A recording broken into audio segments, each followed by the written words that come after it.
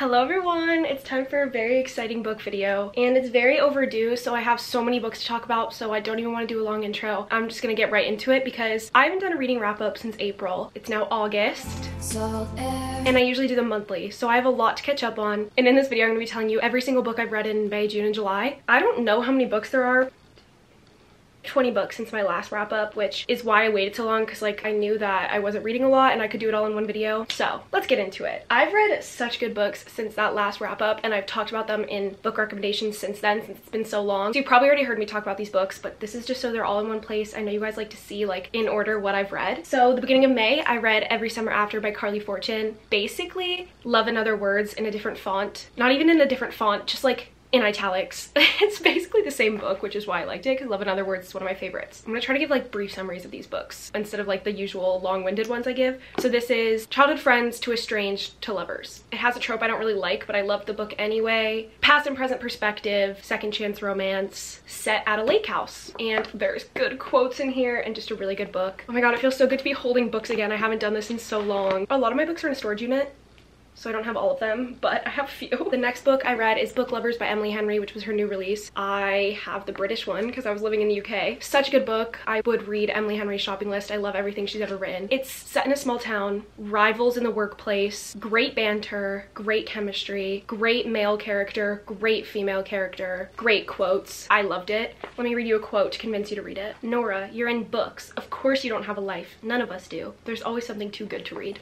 Charlie Laster, I love you. After that, I read Funny You Should Ask by Alyssa Sussman. Didn't love it as much as I thought I would because it was very, very highly talked about, but it was still good and I still recommend it. Basically about this girl who's an interviewer who interviews her celebrity crush and pulls him. Like every 13-year-old girl's Wattpad fantasy, but in a real book. It basically shows her interviewing him and then interviewing him again 10 years later. They didn't see each other in between, but they had like really good chemistry. I don't know, I didn't feel the chemistry as much. I was kind of like, do these people even know each other? But I liked it anyway. By the end, I was a shipper, but like throughout the whole book, I was like, they literally spent like one day together and then 10 years passed. How do they even remember that? Because I know that I don't remember what happened a year ago, much less 10 years ago. So, but they kept the spark alive somehow and reunited and it was good. And I really like the cover, so. Okay, then I read The Infinity Between Us by N.S. Perkins. I don't have the physical copy, but I was on a binge of reading books set at summer houses, which I did an entire video on. So I read a bunch in a row, and this is one of them, and it's just like you would expect. Childhood friends to enemies to lovers reunite because they both inherit this house. It's kind of like that one Nicholas Sparks movie, you know what I'm talking about, where they both inherit that house. So yeah, then they reunite and they are trying to work through this big thing that happened between their families that caused them to not like each other and stop talking. Yeah,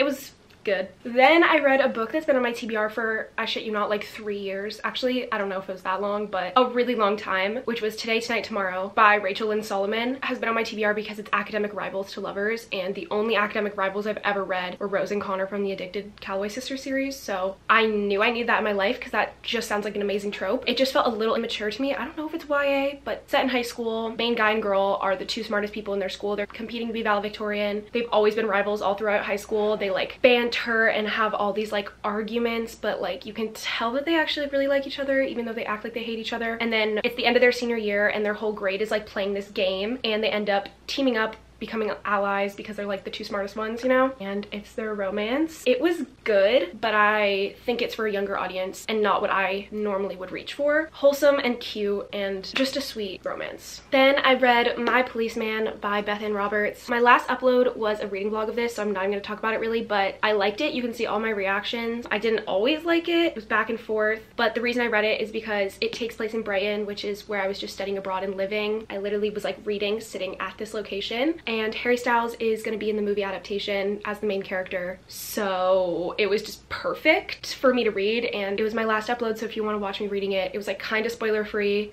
I like talk about the plot. I don't like tell you like the big spoilers.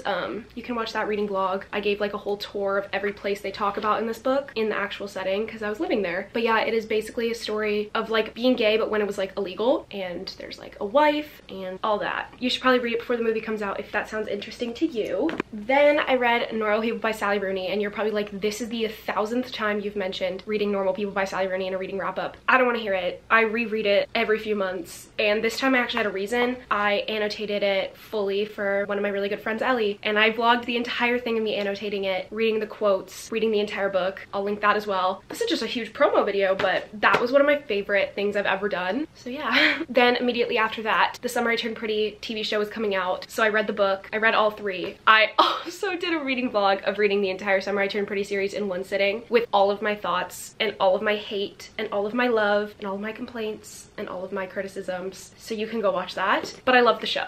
So after that, I remembered how much I love reading series, and I was like, I don't allow myself to read series because I'm usually recommending books, and it's harder to recommend series because usually I'll like the 4th book the most, and then in my videos I'll have to be like, oh, this is the 4th book in a series, and then no one wants to read it because, like, why would you wait till the 4th book? But I love reading companion novel series specifically, but I never allow myself the pleasure to indulge in a good long series. And I decided that this summer, screw it, I'm gonna let myself read some series. So I read some like back to back, and I'm really glad I did because it like brought me back to how much I love it, and I'm definitely gonna allow myself to read more series now. I don't know why that's such a thing in my brain, is just read standalones, recommend standalones. But I am a series stan, and I always have been, and so many of my favorite books are because they're part of series. So I read a series that's been on my TBR for a while. It's the Royal Hearts Academy series by A. Jade. I have 3 out of the 4 books. They're big. Before I recommend these, they're definitely problematic in like things that they say. I was like, that doesn't feel right to me. But it was one of those things where you like kind of had to look over a lot to just enjoy the romance. Like, it was nothing like unbearably bad, but it was like, I don't know if that sits right with me. I'm a little bit, not sensitive, you know what I mean? Like, some things I'm just like, ooh, I would never date that man, you know? Which is definitely how I felt about a lot of these books, but they were good romances and like very, very entertaining. Every chapter ended with something so dramatic and unrealistic happening that you were like, how are these characters possibly going through this much drama in such a short amount of time? But you know, who wants to read about anything realistic? Not me. So, first book is The Cruel Prince. This is childhood friends to enemies to lovers. Classic, like, cliche, why are you enemies? There's no reason to be hating each other this much. But with really protective, but very like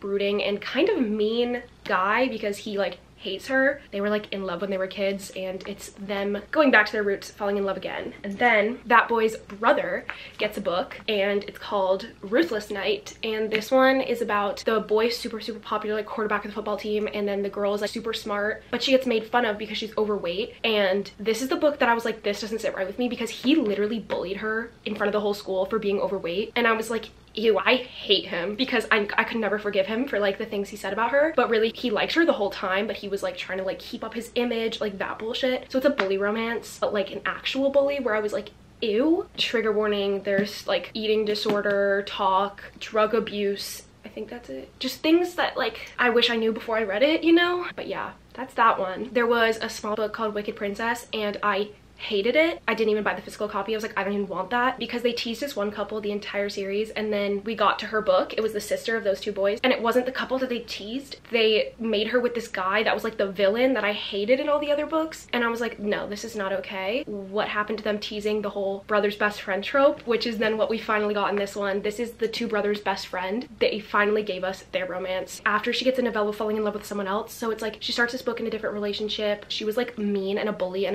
a bad bitch in the other books, but she had a soft spot for him. So I thought we were gonna get reverse Grumpy Sunshine. We didn't. She got amnesia and became nice. Is that a spoiler?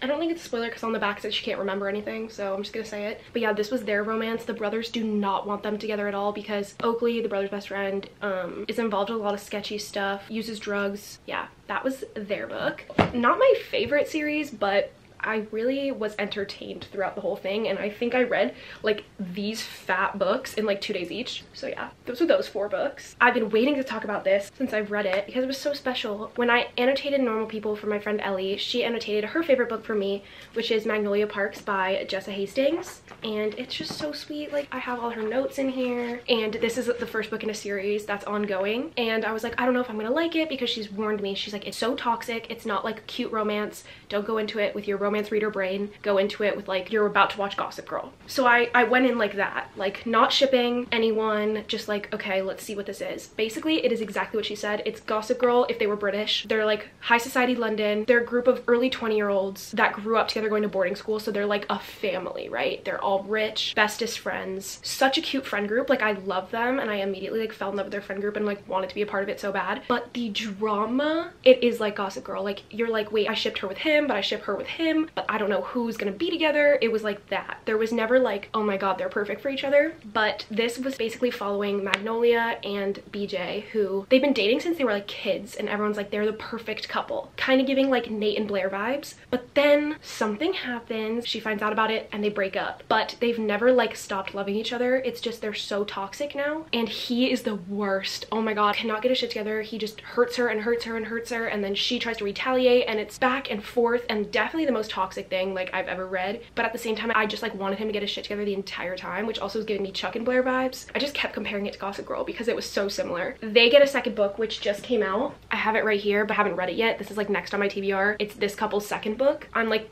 do I even want to read that? Because they annoy me so much, because it's like, okay, either you're in love or you're not together, like pick one, but they can never pick. So if you're in a reading slump and you're like, I want to be mad and I want to be invested and I want to like get sucked into something so addictingly toxic, read Magnolia Parks. And then I read the next book in that series, which is Daisy Hates. Basically, a boy from the friend group was like kind of also in love with the girl from the first book. Like she pulls, right? But then this is his romance with someone else, and it's kind of like mafia vibes. I liked this one like so much more just because it wasn't as toxic. Like they actually were together. I shipped them so much, and I loved the guy in this. His name's Christian, and Ellie told me I was gonna love him, and I really, really did. I really hope the entire friend group gets a book because I want to read about all of them. But I just really, really liked this one, and I want another book about Daisy and Christian so bad. Thank you, Ellie, for convincing me to read these. Okay, then I read Infamous Like Us by Kristen Beck Ritchie. I don't even want to talk about it. I put this book off for so long because Like Us series by Kristen Beck Ritchie is a spin-off of Addicted Calloway, my favorite series ever. I loved the Like Us series at first, but then it just started going downhill for me once we got to this girl's book. All the Addicted Calloway sister characters have kids, and this series is about their kids. And this girl, I had such high hopes for her because her parents, I love them, they're my faves, and I did not like her character.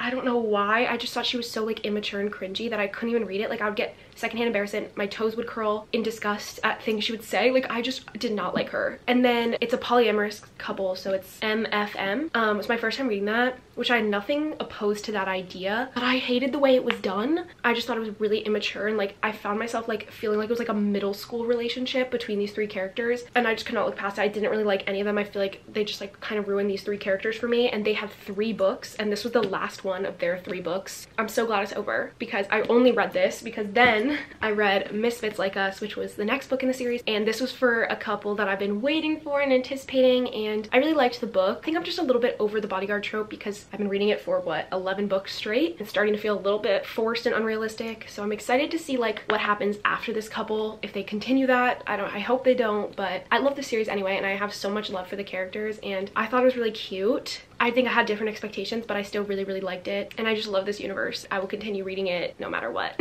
Then I read A Million Kisses in Your Lifetime by Monica Murphy. I saw this book being talked about on someone's Instagram, so I decided to read it, not knowing what the trope was or anything, solely because I heard it was a boarding school romance, and I was like, sign me up, I love those. I didn't really like it that much. Basically, it's very innocent girl, keeps to herself, doesn't hook up with any boys, doesn't drink, doesn't do anything, and then the main boy, his family owns the school, he's super rich, and he's like the most popular boy, and he's like always hated her, but really he's like obsessed with her. But I just hated the things he would like say about her, like think about her, like about wanting to like own her and like corrupt her, and like it felt weird. Some things just like made me a little uncomfortable. It's good girl, bad boy trope. Normally I really like that, but I didn't like I don't know, I didn't really like it that much in this one. And then last but not least, I read Bad Boys Break Hearts by Michaela Smeltzer. This has been on my TBR for years, like 3 years maybe, and it's childhood friends to enemies to lovers. Again, can you sense a pattern here? I need to stop reading books with this trope because I keep being in my head like, oh my god, it's so repetitive. But it's because I keep choosing to read these books back to back to back. Like, why do I do that? I don't know. But this one, his dad is in a band, he's famous, and then he goes to this university, he's on the baseball team, and then one day he sees his childhood best friend at the school who like randomly stopped talking to him when they were like 8 and 10 years old, and he was like in love with her back as much as you can be in love with someone when you're 10. He runs into her because she's doing the walk of shame out of his roommate's bedroom, and then he decides from that moment on he hates her. But eventually you find out why she left left when she was 8. They rekindle and it's their romance. Definitely enemies to lovers, but like that same trope, like why are you enemies? Like there is no reason to be hating each other like this. And it's mostly a one-sided hate, like he hates her. But yeah, those are all the books I've read this summer in May, June, and July. I'm hoping to get back on my monthly reading wrap-up grind now, starting for August. I had so much fun just like reading on my own time while I was relaxing and doing things and not putting pressure on myself to read a book every single day. And this one was different because I was traveling, so it was like reading on the plane and on the beach. It was just amazing. But now I'm back, getting ready to start school again and get back to the normal reading grind. So stay tuned for all that and all the book videos to come. But if you want to follow me on my other social medias, they're all linked down below as always. Post a lot about what I'm currently reading on my Instagram, stuff like that. So yeah, I'll see you in my next video very, very soon. Bye!